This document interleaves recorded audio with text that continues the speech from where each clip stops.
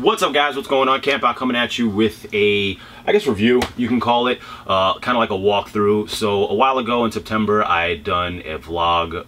I don't know, I went to Bespoke. I didn't show you any details of the specifics of the area inside Bespoke because I kind of saved that for this video. A lot of people were inquisitive about the actual process and what goes on while you're in there. So I figured I would do an actual detailed video about it. So that's what this is. I'll do a video overlay. I'll like minimize myself in a corner. I'll be up here somewhere and you guys can see exactly what's going on. So you'll see there's a whole bunch of drawers and whatnot. And in each drawer, there's a lot of different materials. So it starts off with like basic leather, Nappa leather. And you can basically take any one of these materials and use either or side of it. So you got denims, you have, like I said, leather, you have tumbled leather, you have, oh my God, ostrich leather, you have printed leather, like a, if you wanted to use like a diamond cut, a ostrich cut, like whatever material you could think of that's been on a shoe is probably in Bespoke, alongside of corduroys, suedes. I'm trying to think what else is in there. There's like a ton of materials. I can't think of them all off the top of my head, but it's just a wide array of stuff that you can use. Ballistic mesh, regular mesh. I'm trying to think. I said corduroy already, denims, I said denim already. It's just insane. And then the detail effect stretches further past that. You have midsoles, you have outsoles. You can change the different partitions of the outsole, which I'll show you in this shoe. It's just a lot of stuff. So if you're gonna actually think about doing Bespoke, you wanna keep that in mind. I'm gonna get into this first, which is the folder that they give you. It's pretty thick, it's a tri-fold. Has a nice little wire thing that you use to unravel it, if I can get it done. This is just a white one. They come in different colors. There's a black one as well. I got that from my last one, so it doesn't really make a difference what color the folder is. There's nothing special about it. It's just what's inside of it. So first, they give you a rendering of the shoe, so it's probably really glossy, and I apologize for that. I'll see if I get like a photo and throw it up for you. This is just a basic one-sided portion of the photo. If you change different iterations to the inside and outside, typically they'll put it on the upper portion. It is changed on this, but I only got one photo this time with something with the printer, but it doesn't really make a difference. And then also inside here, in the center portion of the trifold, you'll see there's material in there, or like a little circle. You open that up, and you pull out all the material, or swatches, if you will, of what you used on the shoe. So I'll give you guys the material. So I did a corduroy in a blue color. I did a corduroy in a gray color. I did a 3M in that blue color to match the corduroy of the first shot. It's probably really reflective right now because of the light. I did a mint corduroy. You guys will see that. I can't even see what side I'm holding. Mint corduroy. I did a glow underlay for that, which I'll show you in a minute. I also did rock buck in the gray. You can flip that, but there's really no point in flipping it. I'll show you what I mean by flipping the materials momentarily. Rock buck to wrap the mudguard. I did a denim, or a ballistic mesh for the inside of the shoe, super comfortable. I did a yellow mesh for the actual inside of the shoe, which I can show you. It's just a little detailing hint. I also did a sail nubuck, which I reversed and then perforated. So that's my toe box, as a matter of fact. So I perforated the inside of the material so I could put it across the top of the toe box. So the outside is actually like a flat nubuck. The other is a longer hair. And I did a minimal perforation, not the wider perforation, but the smaller one. I also did denim. But I used the black portion of this on the denim, and then I also used a dark gray corduroy. So there's a lot of different materials that go into it, and I'll show you the shoe as well. They also give you a USB, so if you want to upload it to your computer, you get the rendering there as well. And then last but not least, you get a full layout of the shoe. I'll get it really close so you guys can see it. You get a full layout of the shoe describing each portion of the shoe itself and the materials that you used. So it's pretty dope, well detailed. I mean, you don't need all this extra stuff. You're designing a shoe, but it's nice to have and I guess keep as memorabilia for the shoe that you designed yourself. And plus the price point is pretty healthy. It's $1,000. They deduct the tax, which is I think 88, so it comes to 1,088, but when you're done, they just round it down like they're doing you a favor. They round it down to an even 1,000, but it's an experience. It's not just a shoe that you're buying off of a shelf. It's a shoe that you're designing specifically for yourself. I'm trying to organize this stuff while I'm getting back into it, but I'm just gonna close it for now. I'm going to show you guys the shoe, and what I'm going to do is I'm going to do a 360 view of it in my my little like lighting box so you guys can see a little bit better. So I'll minimize myself again. I did a lot of different things here. So like I said before, with that sail color, I flipped it and then I did a minimal perforation on there. I'm gonna try and get it close so you guys can see it, but I'm gonna show it to you in the larger video, so I'm not gonna get too crazy with that. Then we'll roll to the toe cap area, or the mud guard, if you will, which is the rock buck, which anyway, I did light gray in that, and then the upper portion is got all that light gray corduroy going across it, and also on the tongue portion. On the medial side of the shoe, I used the turquoise on the corduroy portion, and then the underlay was at 3M, so it gives it a nice little hit. I took some pictures of the shoe already, so I'll probably throw those up as well just to give you more detailing effects. And then rolling to the heel portion, I used a darker gray in the corduroy just to give it a little contrast. And then you could see that minimal perforation, or that mini perforation on the nubuck again, or the suede, if you will. So it's a mint color on the corduroy on the medial side of the shoe, and the underlay is a glow. So like I said, I went really simplistic on the shoe, but I wanted to make a shoe that I can wear all the time, and I feel like I kind of achieved that with this.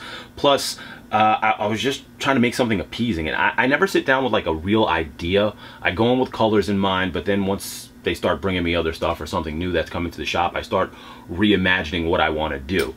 Getting to some more detail, I put the denim on the tongue stamp label up top, Nike with the swoosh underneath, and Air Max underneath that.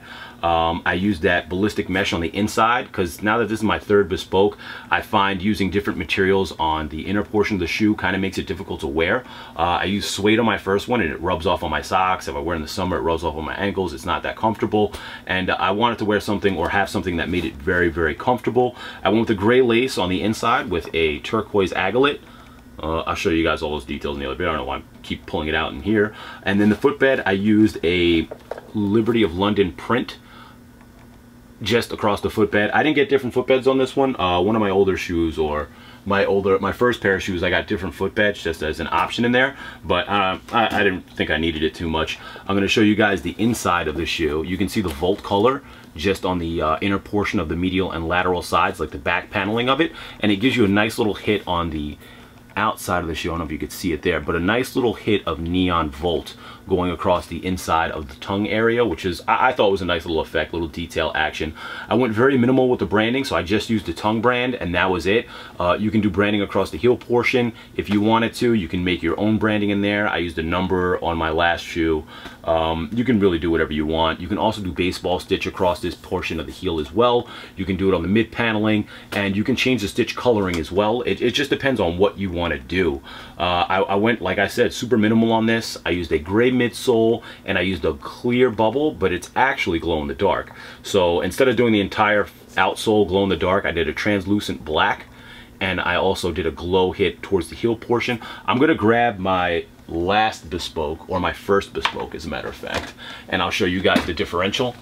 So this is my first bespoke. It has a different shape as well. It has that more flat shape. It has a shoe tree inside, so I'm trying to push it up a little bit, but it gets real flat towards the front portion as opposed to the new shape, which has more of the arch to it. I don't know if I'm doing it any justice here, but it definitely has a different shape, and it takes a little bit longer to get the old shape, or the original shape of the Air Max 1. But you can see here, I'll turn it on the outside, and I just want to show you the differential and what you can do in the outsole. So I changed a lot of different portions of the first one.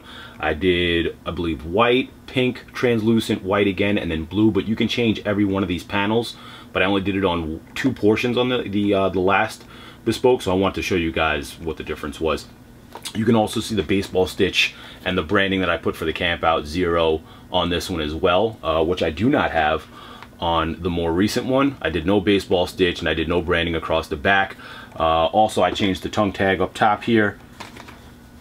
So instead of having the 0 on the tongue tag, I just went with the Nike, like I said, minimalistic, or minimalist. And then you can see there's suede inside here on the first one, which is what I was talking about. And I have denim bleeding, and it's actually not that comfortable. And I also changed the material on the tongue because it's so supple and soft that I was getting color distortion, or it was pulling the denim off of my jeans onto the tongue. So I want to stay away from all of those common mistakes, or mistakes that I made on my first one. Even though I do love this shoe so much, I don't know, it's probably my favorite design that I've done thus far, even though I do love the newest one because I can wear it more. This one I can't wear as much, but that is pretty much it. And you can see the shoe trees that they failed to give me on this time around. So I'm waiting for the shoe trees to come in. They come with shoe trees as well, wooden ones, if you were wondering. But overall, if you guys are trying to go do a bespoke and you're wondering how to start or what you should have in mind when you're going, I would definitely say, see, it's hard for me because I don't like going there with anything in mind. I just go. But if you're more indecisive about what you can possibly be doing, go in thinking about material. Think about what kind of material you want to use. And honestly, once you know the material you want to use, it'll be a lot easier to decide what colors you want to use, because there's a wide array of colors in all materials. But I feel like sometimes it's hard to decide what material you want to use, and that's what kind of strays you in a different direction. So I wanted to use the rock buck. I knew I wanted to use that. I knew I wanted to use some kind of suede with some kind of perforation, and the corduroy was like a last minute call for me. They had 2 new colors that came in, or a whole bunch of new colors that came in the corduroy, which were the mint and the colors that I used in the swoosh, and I was like, you know what, I'm switching my whole shit up. So that's exactly what I did. But I'm a little bit more well-rounded when it comes to designing the shoe. That could be anybody though. If you feel like you're comfortable enough to design your own shoe, then go for it, you know? This was the one in between, the bespoke in between the first and the last one. So it's just black and red, kind of an homage to my mom, because her red was her favorite color, and we don't need to get into all that detail. But I went super crazy with the materials, is what I wanted to switch up the most in the shoe. Basically, I did the ballistic mesh across the toe box and the upper portions on the medial and lateral side. You can see that wraps around the foxing as well. I did black cork across the heel portion, and I put a number in there on both shoes, my number and my mom's number, or my favorite number, my mom's birthday. I used some black 3M, and each swoosh has a different cut of leather. So one's a diamond, one's ostrich, the other's python, and one more is alligator. Or this one's python, the other one's alligator and diamond cut. So that was like the differentials that I wanted to use on the shoe. I used leather on the inside on this one, so it's super comfortable as well. And I didn't use, oh, and I used the black mesh instead of the volt mesh on the inside of this one. So I did the mini swoosh on this bad boy as well, so that's the other differential that you can go with. Like I said, there's a lot of different things that you can do. Outsole, I did black and red, translucent, red, and red towards the toe portion. And I used rock buck again on this one, just the black rock buck on this bad boy across the entire mud guard. And yeah, so a little black denim in here as well. Like I said, you can really do anything you want to when it comes to making a shoe. I think I made 3 totally different shoes in the interim of making bespokes, and my next one will probably be different than this, but it just depends what you're in the mood to make. Anyway, if you guys aren't subscribed, hit that subscribe button. You have any questions or comments, hit me in the comment section, please. I'm not a professional when it comes to doing this, but if I can help you in any way, it'd be my pleasure to. I'm also probably gonna do a giveaway. Matter of fact, just for this video, if you guys are watching this video as I drop it, which will be tonight, December 5th, I think it is, I'm gonna put some pictures up in my Insta story, and the first 3 people to hit me up saying that they want one of the items I put in the Insta story, it's yours. All right.